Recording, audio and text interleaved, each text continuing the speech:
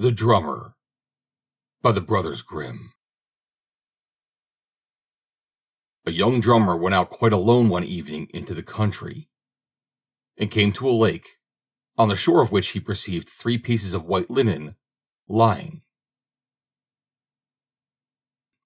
"What fine linen!"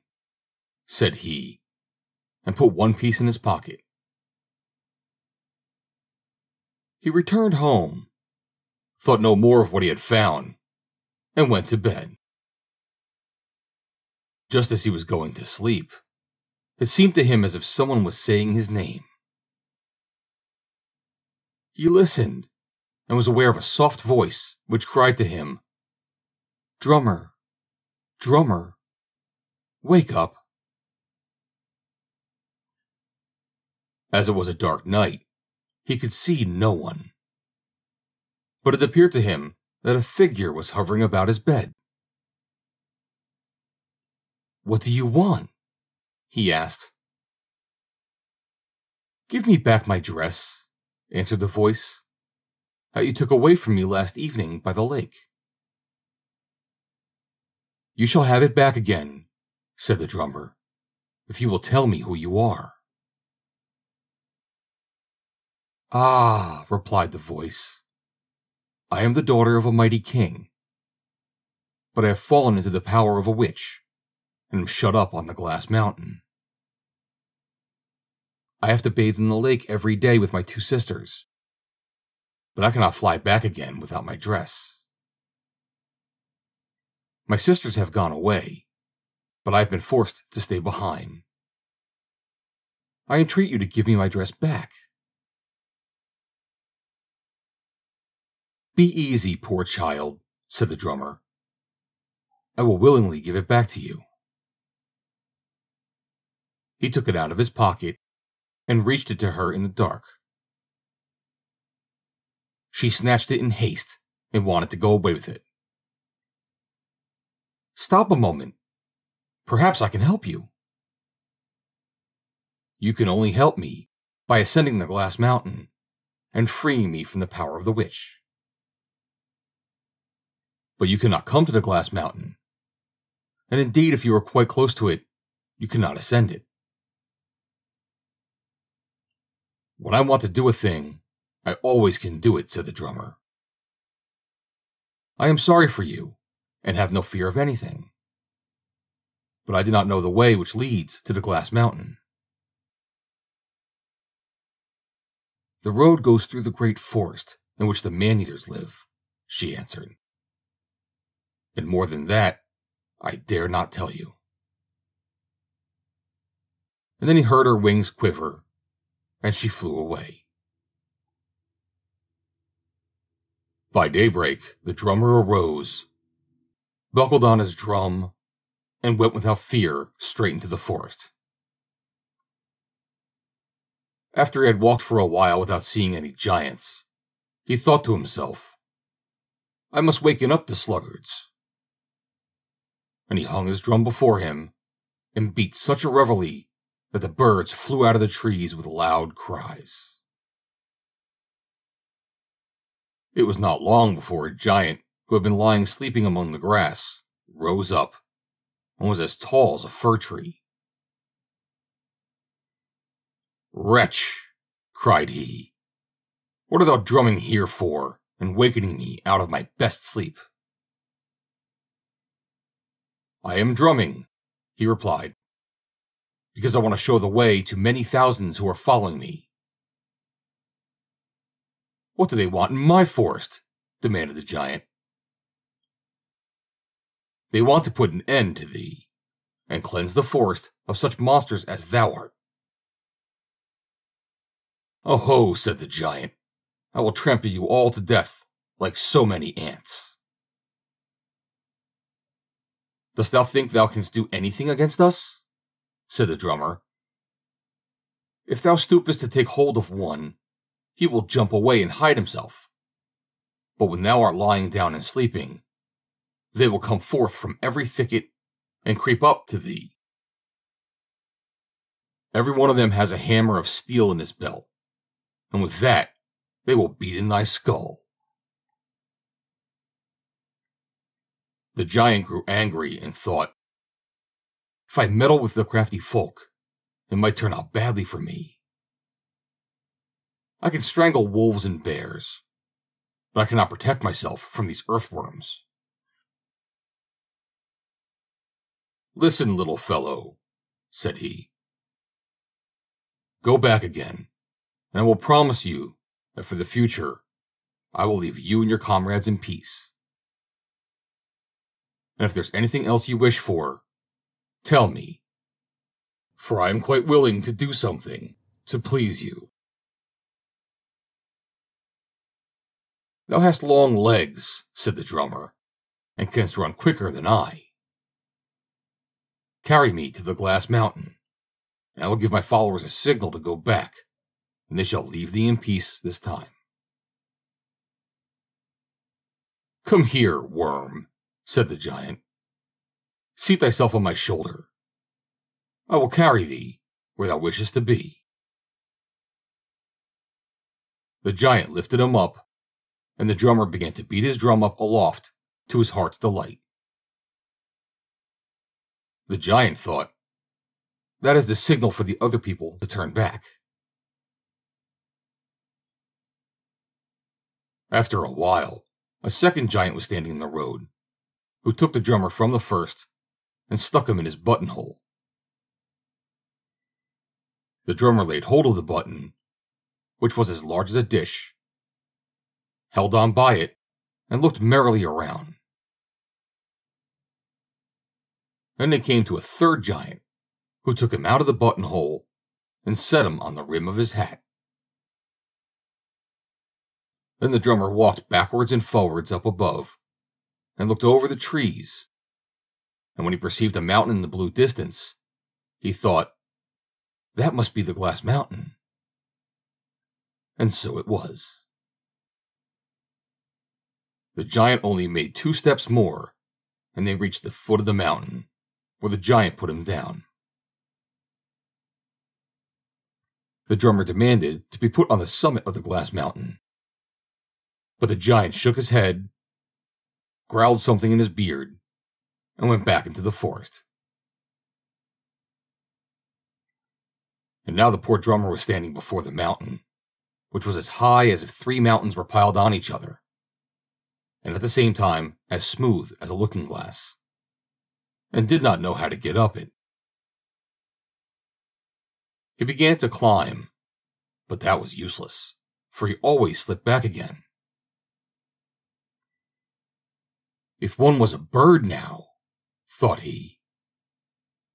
But what was the good of wishing? No wings grew for him. Whilst he was standing thus, not knowing what to do, he saw, not far from him, 2 men who were struggling fiercely together. He went up to them and saw that they were disputing over a saddle which was lying on the ground before them, and which both of them wanted to have. What fools you are, said he, to quarrel about a saddle, when you have not a horse for it. The saddle is worth fighting about, answered one of the men. Whosoever sits on it, and wishes himself in any place, even if it should be to the very end of the earth, he gets there the instant he has uttered the wish. The saddle belongs to us in common. It is my turn to ride on it, but that other man will not let me do it. I will soon decide the quarrel, said the drummer, and he went to a short distance and stuck a white rod in the ground. Then he came back and said, now run to the goal, and whoever gets there first shall ride first. Both put themselves into a trot, but hardly had they gone a couple of steps before the drummer swung himself on the saddle, wished himself on the glass mountain, and before anyone could turn round, he was there. On the top of the mountain was a plain. There stood an old stone house, and in front of the house lay a great fish pond, but behind it was a dark forest. He saw neither men nor animals. Everything was quiet. Only the wind rustled amongst the trees, and the clouds moved by quite close above his head. He went to the door and knocked. When he had knocked for the third time, an old woman with a brown face and red eyes opened the door. She had spectacles on her long nose and looked sharply at him. Then she asked what he wanted. "Entrance, food, and a bed for the night," replied the drummer.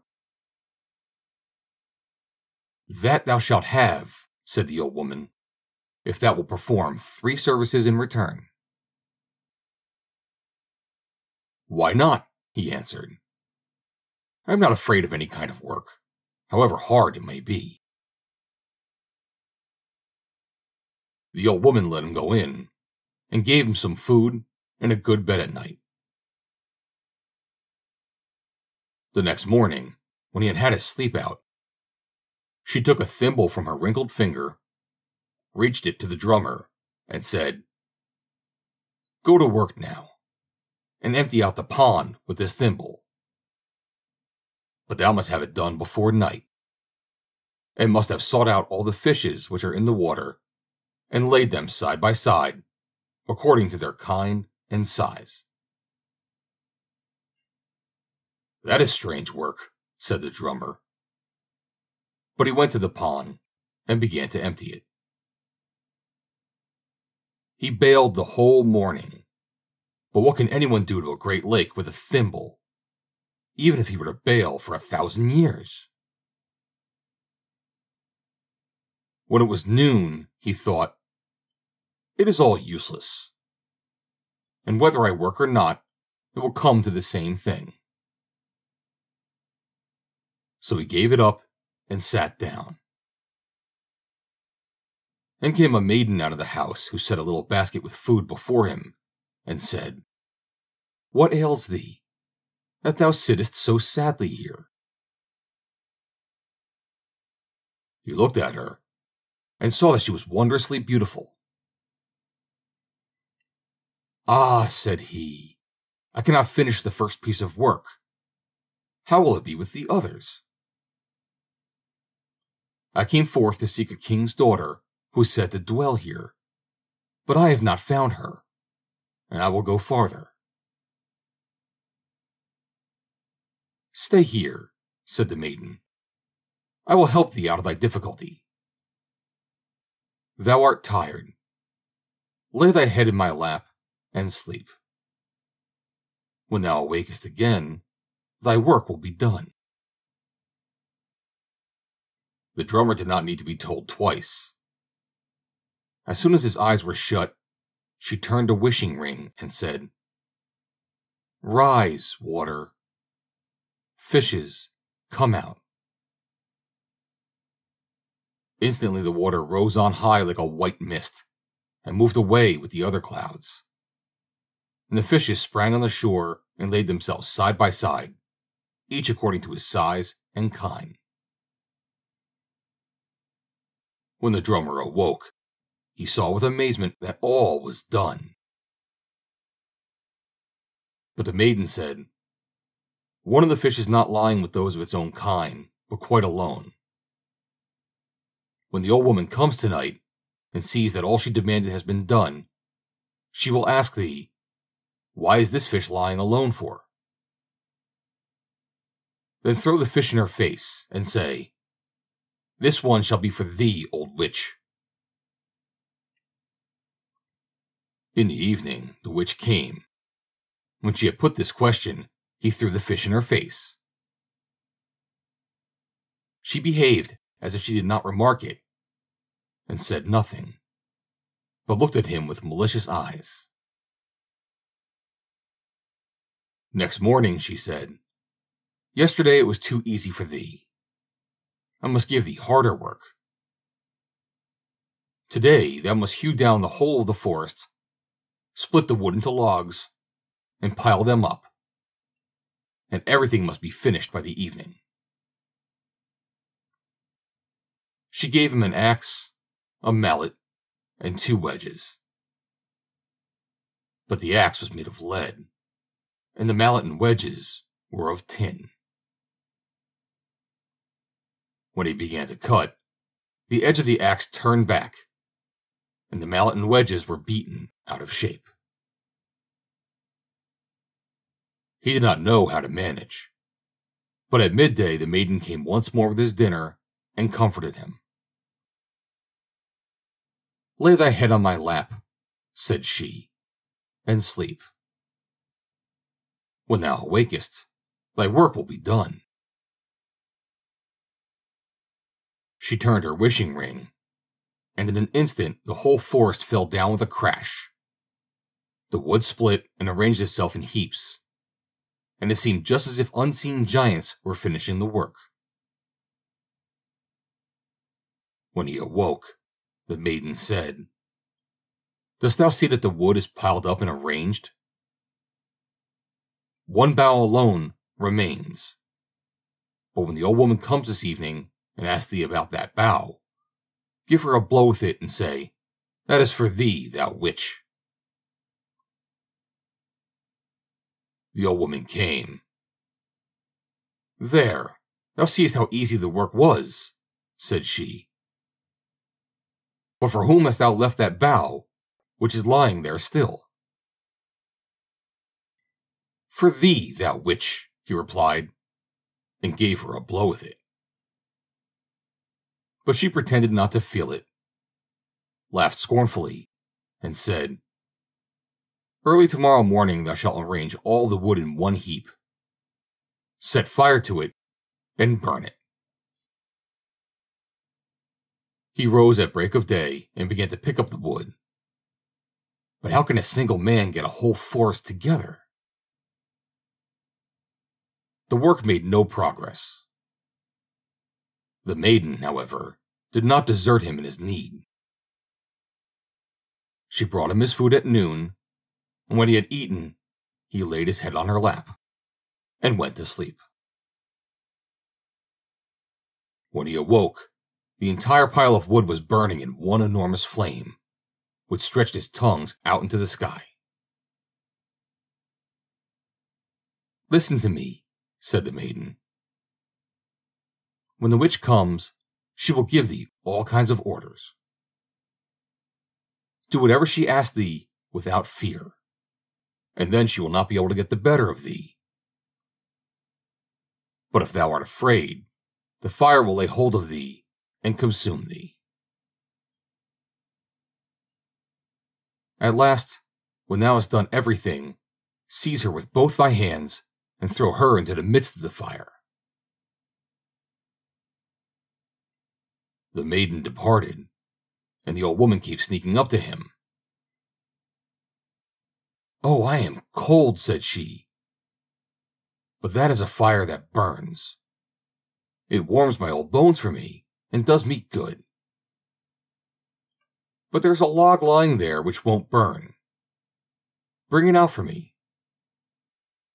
When thou hast done that, thou art free, and mayest go where thou likest.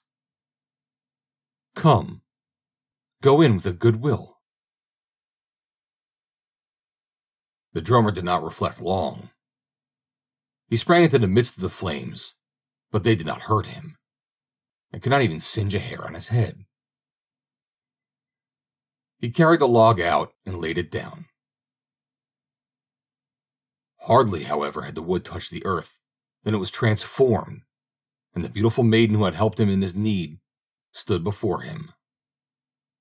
And by the silken and shining golden garments which she wore, he knew right well that she was the king's daughter. But the old woman laughed venomously and said, "Thou thinkest thou hast her safe, but thou hast not got her yet."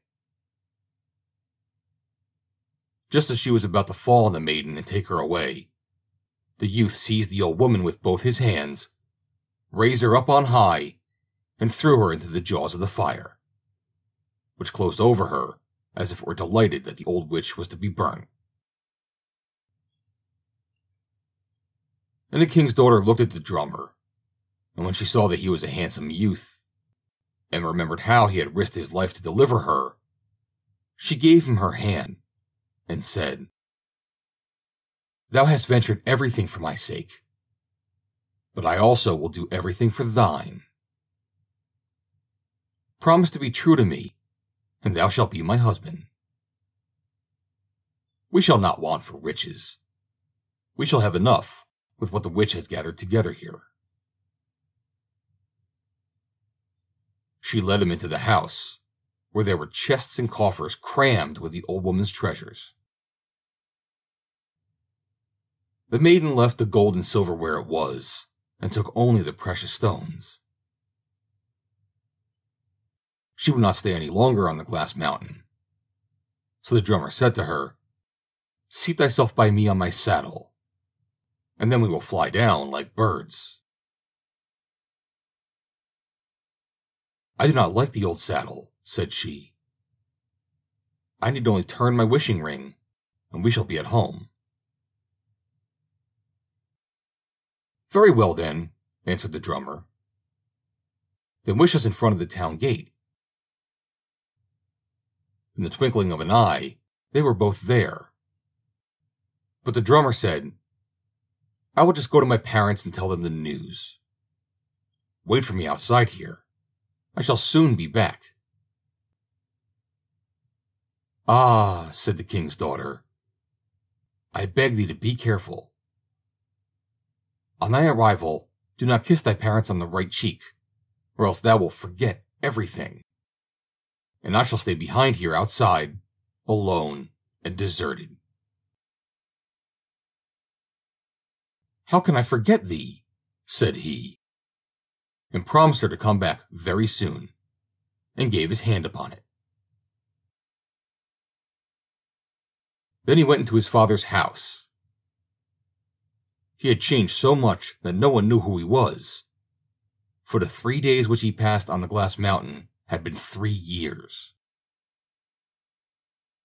Then he made himself known, and his parents fell on his neck with joy, and his heart was so moved that he forgot what the maiden had said, and kissed them on both cheeks.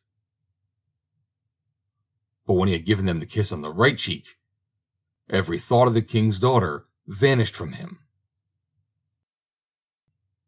He emptied out his pockets and laid handfuls of the largest jewels on the table. The parents had not the least idea what to do with the riches.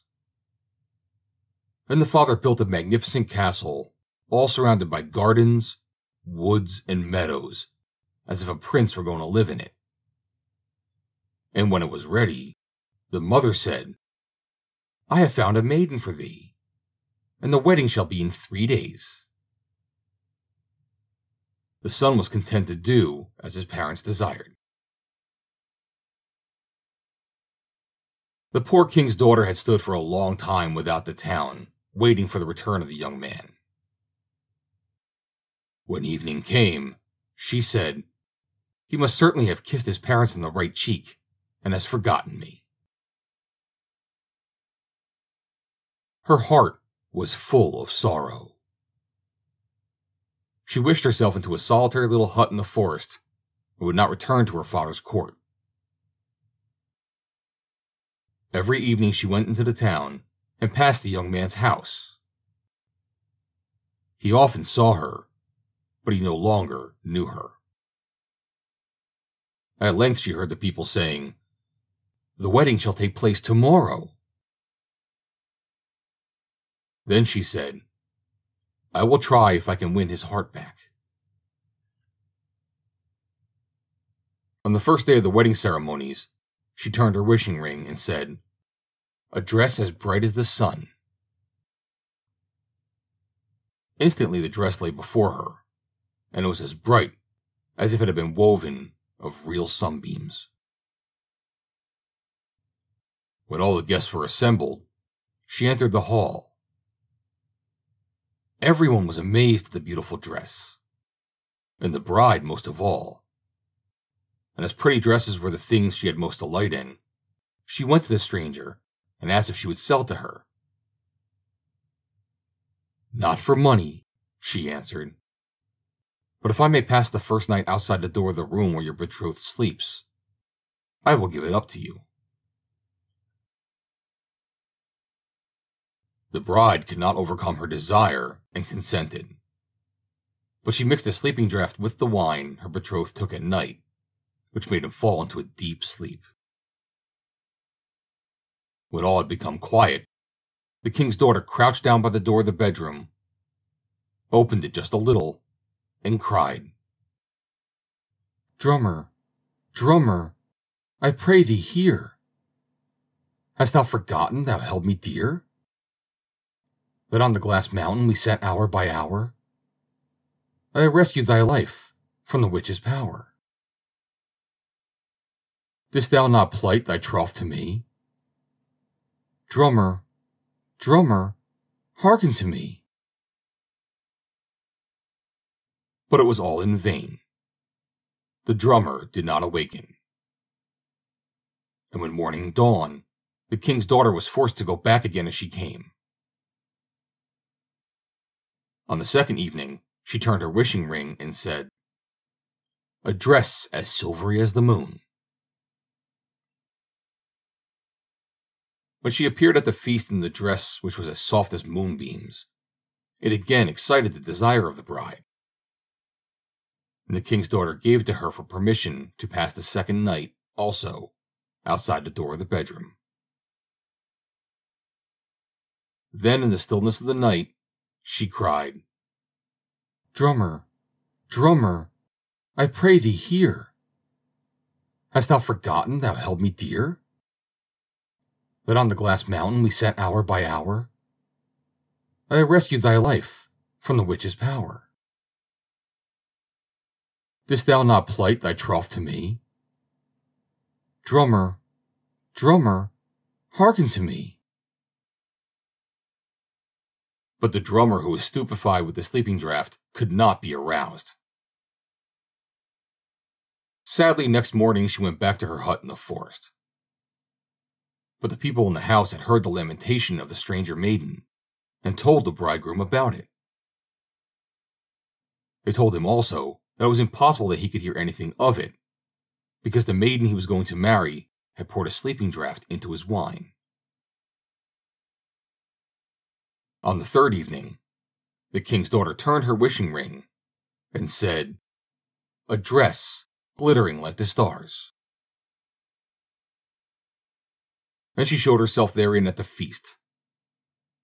The bride was quite beside herself with the splendor of the dress, which far surpassed the others. And she said, "I must and will have it." The maiden gave it as she had given the others, for permission to spend the night outside the bridegroom's door. The bridegroom, however, did not drink the wine which was handed to him before he went to bed, but poured it behind the bed. And when everything was quiet, he heard a sweet voice which called to him, "Drummer, drummer, I pray thee hear. Hast thou forgotten thou held me dear? That on the glass mountain we sat hour by hour? I rescued thy life from the witch's power.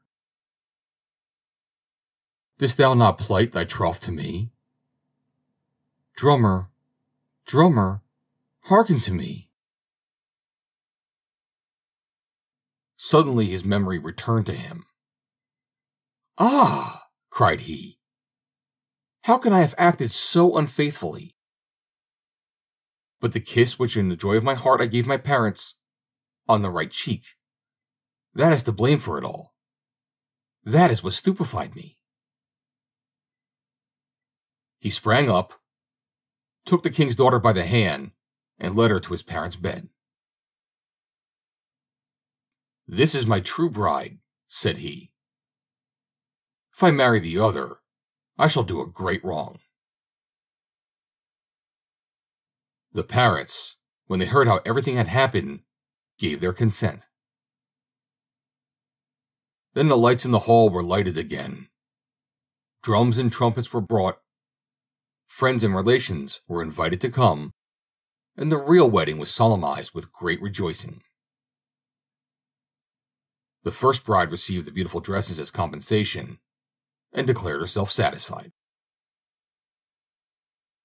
The end. Read by Joe DeNoia, Somerset, New Jersey.